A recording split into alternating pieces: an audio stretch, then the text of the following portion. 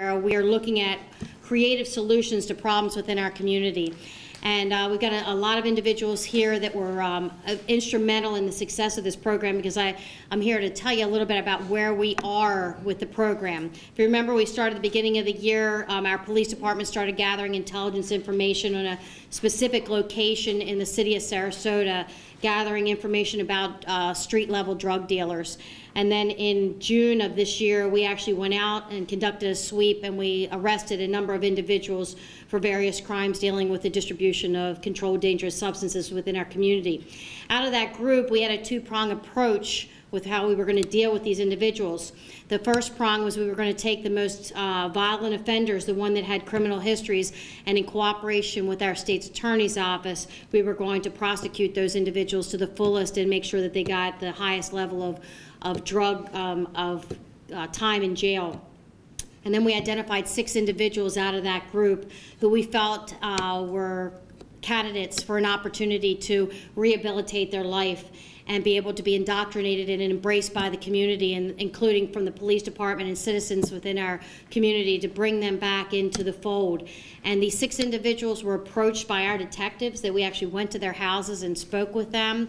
And on August 27th of this year, we actually had a call-in where we had a number of our partners, including the Suncoast Workforce, the School Board for Sarasota County, the Technical Institute, the Career Edge, the State's Attorney's Office, the Focus Group, Coastal Recovery, many of our elected officials for the Commission for the City of Sarasota, our City Manager, and we actually had a call-in with the 6 individuals. We asked them to come in to talk with us. We actually wanted them to hear what we had to offer them as deferring their prosecution. And we also had a number of mentors that were going to be here to help them get education, help them get jobs, help them get first step help to overcome addictions problems and issues.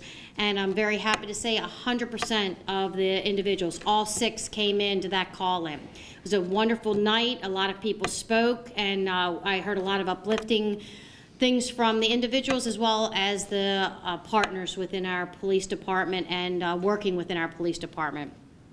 So that's where we are today. It's been since August 27th. Our police department's been active in our community looking to see if these individuals are back out dealing drugs, and I'm happy to tell you so far, no.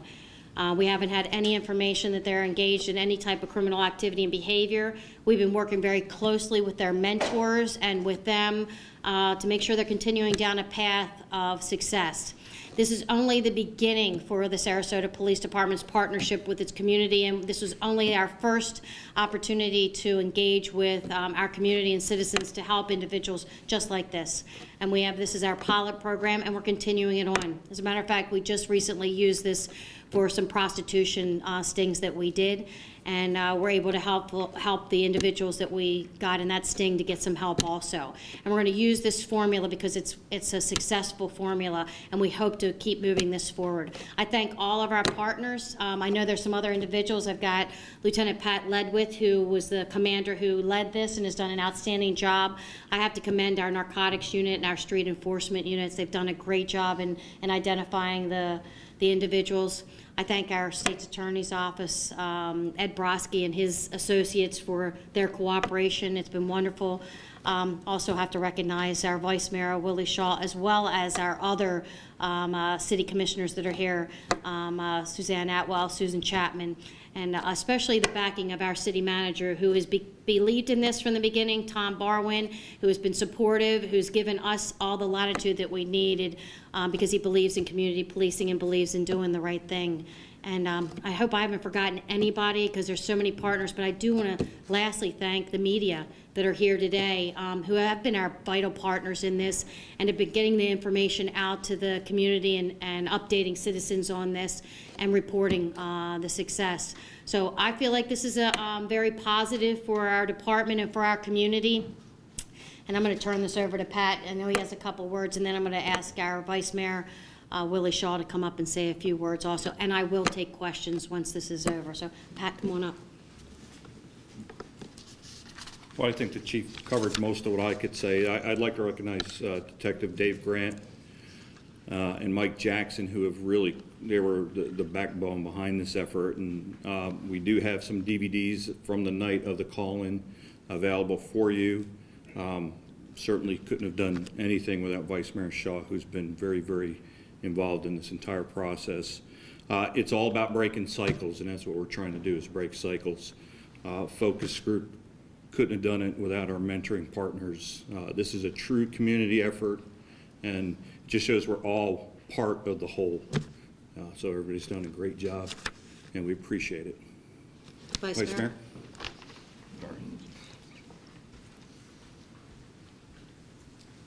Thank you, Chief, Lieutenant Ledwith.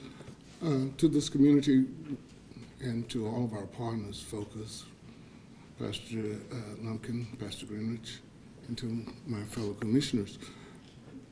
The intent of this initiative was to once again rebuild the trust within our law enforcement agency and the community. That work has begun. It is moving forward at such a great pace that though we have some of our community members presently on board, it has spread itself throughout the community. A lot of this work that was done by law enforcement did have a lot of community participants in it. We are very, very proud of this effort. We are looking forward for it to go further than just the change your lifestyle, I believe it is, for the prostitution. This process has many, many rewarding aspects to it that will prove itself in more than just the crime initiative, but it will be a holistic change to the way both law enforcement and its community policing, partnership policing as it is here in Sarasota, defined, and the way the community receives the law. This is our beginning, and as always, it is the first step that begins the journey to change. I have previously used 5 of the alphabets. I continue to use them.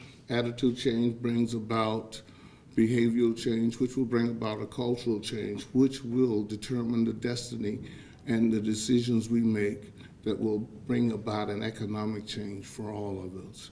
I do want to wish you all the very best, and as always in District 1 we say what? We're one for all and? All for one. Thank you. Just want to reiterate that this is not just a one-time deal for the Sarasota Police Department. This isn't one operation. This is a philosophical change and philosophy that our department is going to be continuing on. It's not about just putting the criminals in jail. It's about identifying individuals that we can help and change one life at a time. And that's our commitment. And we're going to do it in the communities. We're going to identify areas based on the feedback we get from citizens within our community, and we encourage you to call us if you have any concerns or complaints. So at this point, I'll take questions from any of the media here.